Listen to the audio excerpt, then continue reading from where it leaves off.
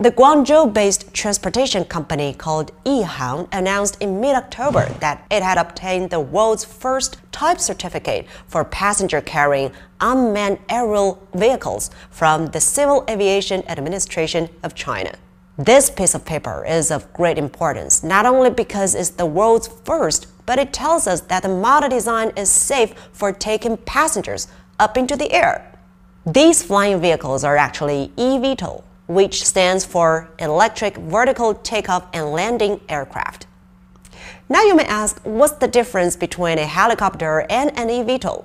Well, an eVTOL is powered by electricity, so it's clean and it's surprisingly quiet.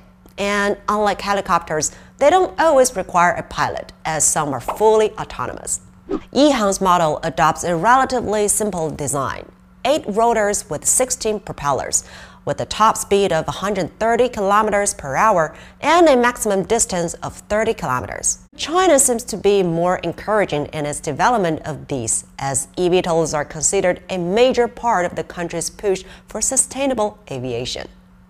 A development outline for green aviation manufacturing has been announced by the Ministry of Industry and Information Technology and the CAAC for the period of 2023 to 2035. And then pilot operation plans for these vehicles are expected to begin.